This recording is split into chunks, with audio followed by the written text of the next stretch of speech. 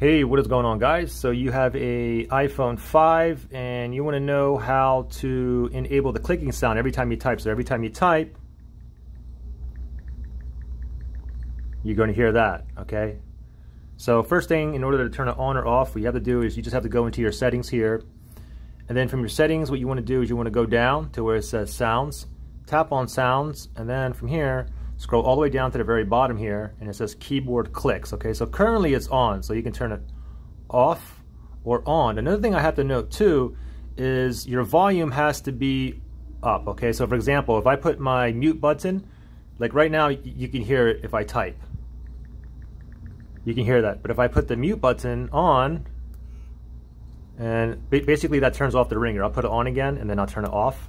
Now the ringer is off or silent. Now you're not going to hear nothing, okay? So you have to have the mute button unmuted, and you have to have some volume on there as well. So you can increase in volume right there. Then we can go back here, and pretty simple. Thanks for watching. I'll see you guys in the next one.